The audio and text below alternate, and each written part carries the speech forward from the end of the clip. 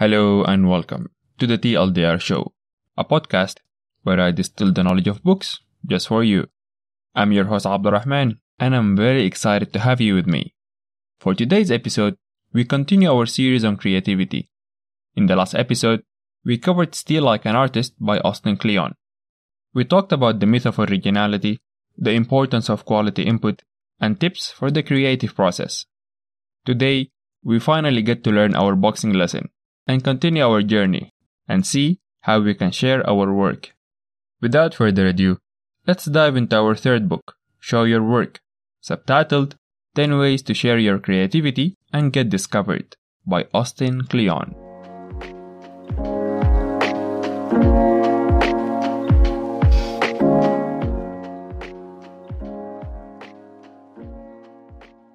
Let's start by introducing our author. Austin Kleon is a writer who draws. He makes art with words and books with pictures. He's the author of the best-selling books Newspaper Blackout and our lovely trilogy Steal Like an Artist, Show Your Work, and Keep Going. You can find a number of his talks at TEDx, Google, South by Southwest, and Pixar on YouTube. You can also find him on Twitter at Austin Kleon and on his website austinkleon.com. Show Your Work is an operating manual for self-promotion.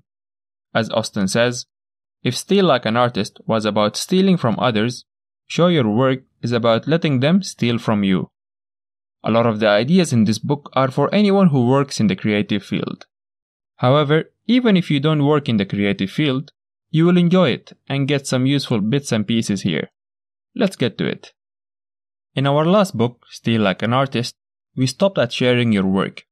Now, when we talk about sharing your work, we're not just talking about sharing the end product. We're talking about the work in progress, the mistakes, the lessons learned, and the small bits and pieces that make your work.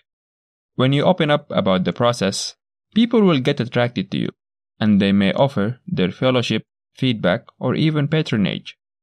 Today, we will follow Simon Sinek's advice from his TED Talk on how great leaders inspire action and start with the why. Then, we will go on to the 8 commandments of Show Your Work. So, why do you need to share your work? Well, in episode 1, Predictably Irrational, we talked about how our expectation of something can affect our experience of it. If you share a painting, for example, but there is no context or story behind it, people may admire it, but they won't feel a connection to it. But if you share your inspiration, process, and the story behind it, people will come to value it even more.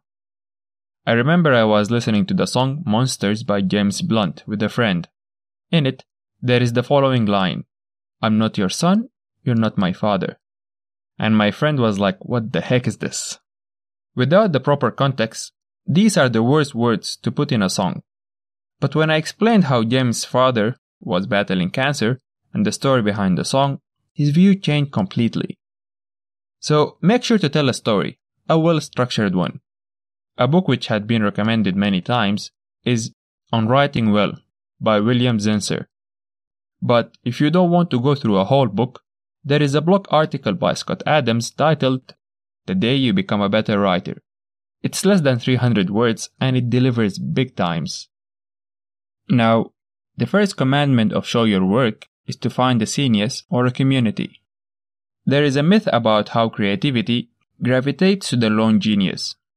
But in reality, ideas are nurtured, developed, and eventually stolen in communities that share similar interests.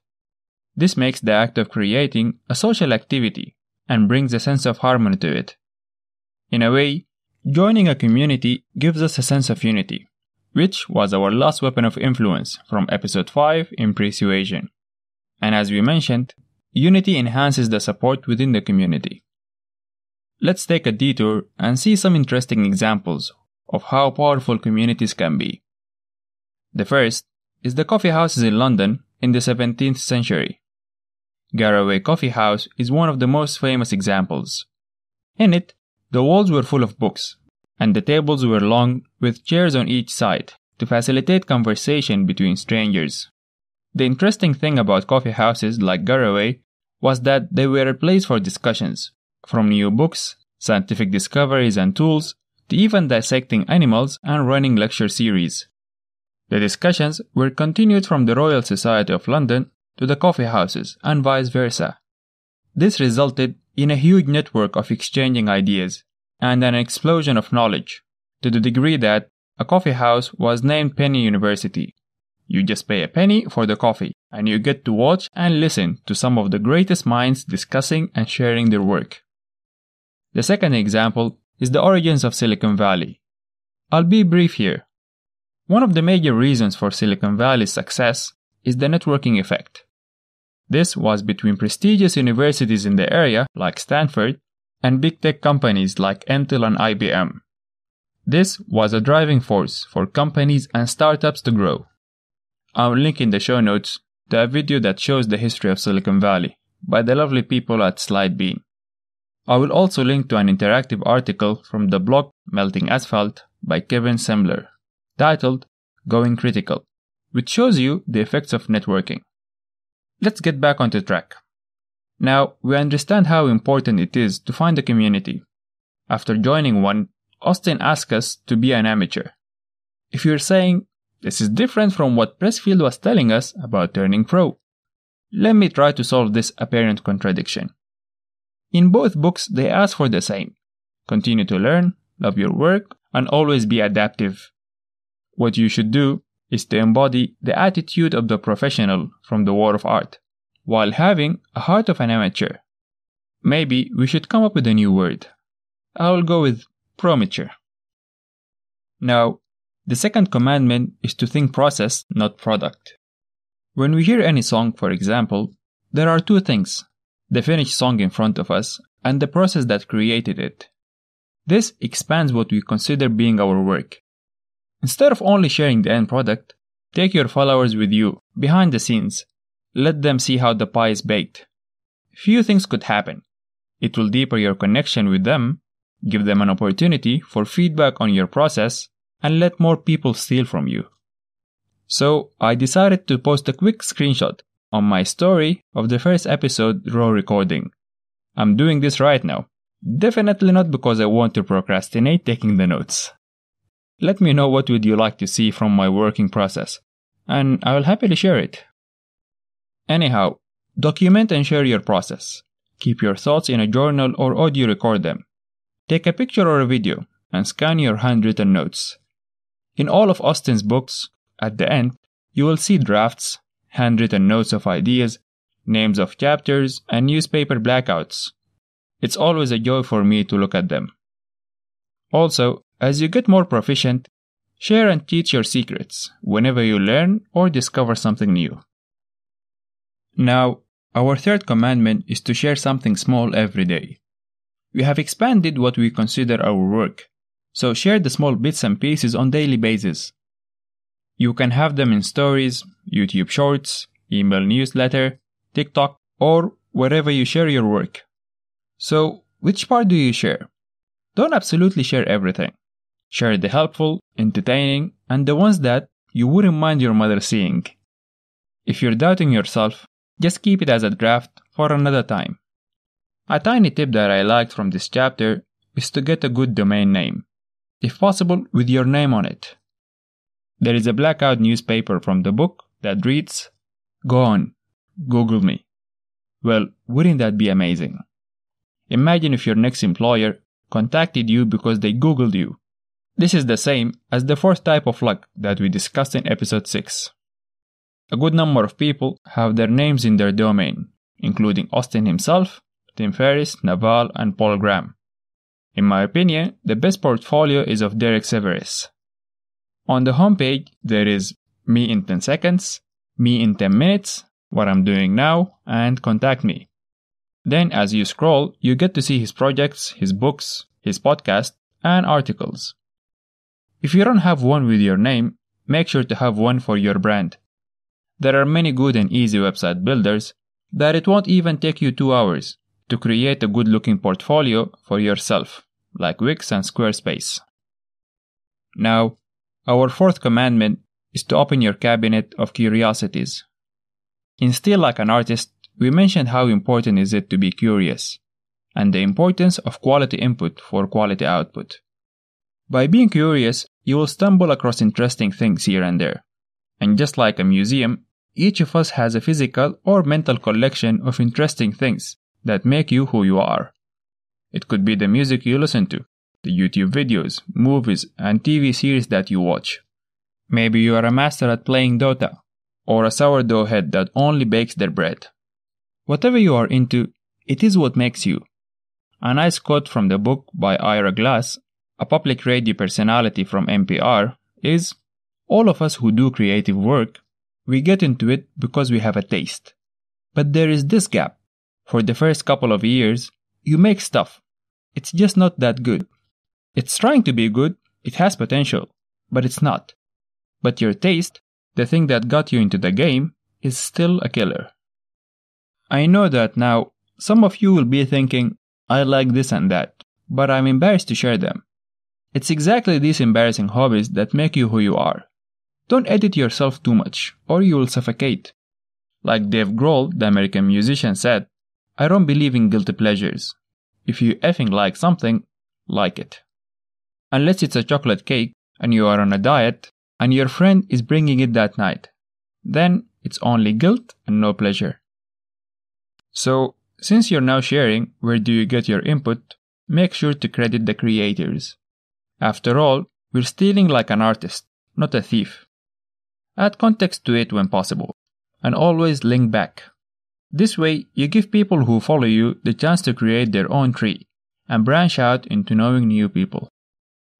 Another part of sharing your work with the world is for you to talk about yourself at social gatherings.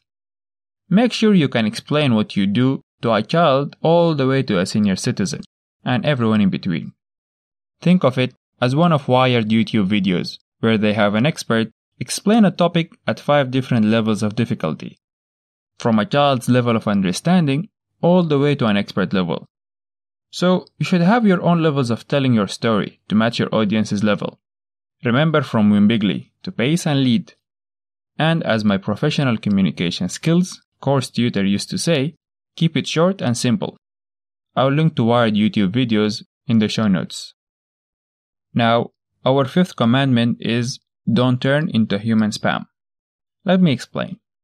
What we have been building so far is how to share and become a contributor. There are 2 extremes to it that we need to avoid. The first one is the hoarder. They are the ones who just keep everything to themselves. They share no secrets, lessons, or resources. It's all theirs and theirs alone. The second extreme is what Austin calls human spam. This one isn't willing to listen, watch, or care about anyone else's work.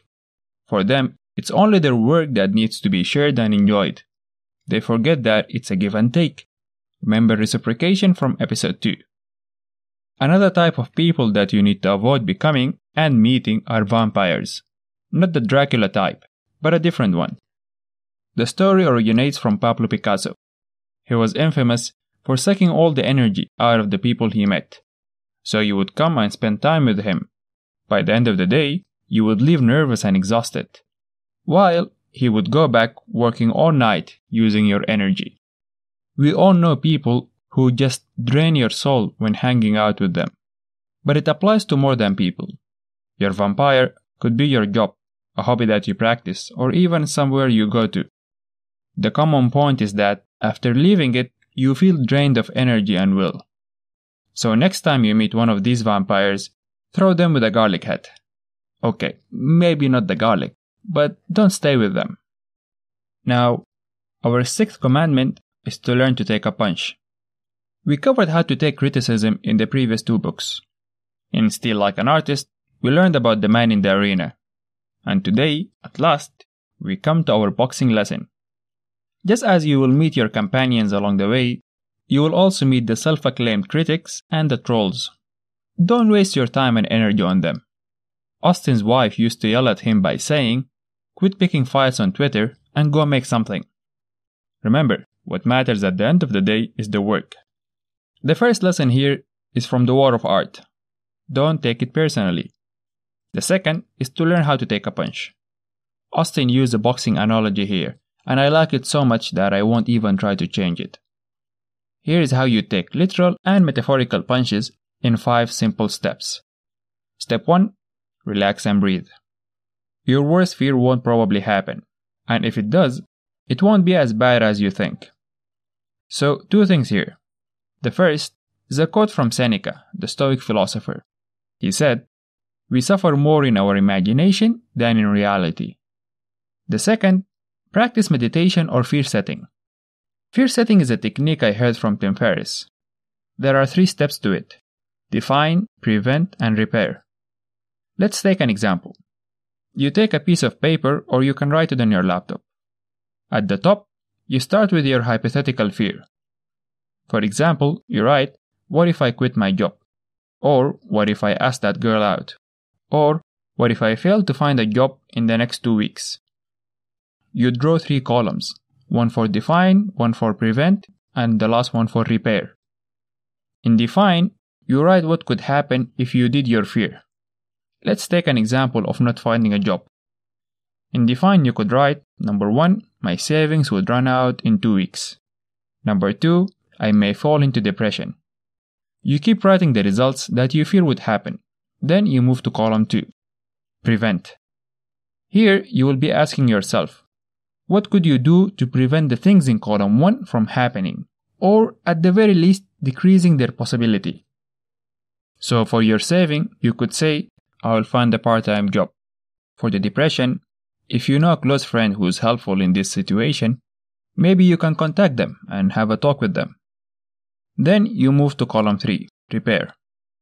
Here you assume that the worst case scenario happened. What can you do to repair it? For the savings, you can ask a family member for a loan. For depression, you can schedule a visit to your psychiatrist. So remember, what if, then define, prevent, and repair.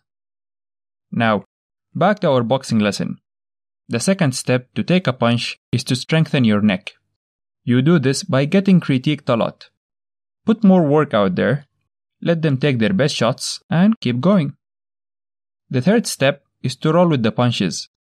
Since criticism is coming either way, have fun with it. Do they hate your corny jokes? Add more of them. In the end, it's all for you. Step 4. Protect your vulnerable areas. In boxing, these would be the chin, liver, kidney, etc. For you, if your work is too sensitive, or you aren't ready to share it yet, you can always keep it as a draft. And also remember, vulnerable areas are few and select, so don't use this as an excuse and say that none of your work is ready to be shared. The last step is to keep your balance. Don't burn bridges with people close to you. Maintain a balance between both your work and your life. With these 5 steps, you have a good foundation to take down the critics and the trolls. Now, our 7th commandment is to sell out. We finished our boxing lesson, and your work is out there. It would be nice to make a living out of it. After all, if you love it, making money out of it would be amazing. Let's take a quick detour and introduce a new concept called the hedgehog. It's by Jim Collins in his amazing book Good to Great. We mentioned him in episode 6 when we talked about another principle of his, the flywheel principle. The hedgehog is a concept that works for companies but can also be used for individuals. It's a Venn diagram with 3 circles that intersect in the middle. In the first circle, you write what you're deeply passionate about. We have been answering this question throughout Still Like an Artist. In the second circle, you write, what can you be the best in the world at? We answered this one in episode 4, when we talked about Scott Adams' talent stack. In the last circle, you answer, what drives your economic engine? Or how can you make money out of it? What you want is to have something that you love, build a talent stack around it, and find a way to monetize it. The intersection of these 3 circles is what moves companies and individuals from good to great. So, for artists to make some money, there is a ton of ways. Sponsorship, a small buy me a coffee tag on your website, or merchandise. As Austin says, think of it as passing around the hat after a performance. But do it only after you feel you're putting something worthy out there. There is a catch though. The moment money is involved, you would start to see how much people really value your work. Not you, your work. Remember, never take it personally. A perfect example is a story from the book about Austin's friend, John T. Unger. He would be doing a poetry reading, and a guy would come afterward and say to him, "Your poem changed my life, man." To which John would say, "Oh, thanks. Want to buy my book? It's only $5. The guy would look at the book and say, "Nah, that's okay." To which John would respond, "Geez, how much is your life worth?" So when it comes to making money, here is Austin's golden rule. If an opportunity comes along that will allow you to do more of the kind of work that you want to do, say yes. If an opportunity comes along that would mean more money, but less of the kind of work that you want to do, say no. And when things work out for you, pay it forward and help those around you and other creators. The last commandment in the book is to stick around, to never quit your work, to use the momentum that you gain from ending any project to start a new one, or as Austin calls it, chain smoking. This is how I apply chain smoking. Whenever I reach the last few pages of a book, I would stop. In my next reading session, I will come back, finish it, and start a new one directly. You also need to remember, rest is as important as your work.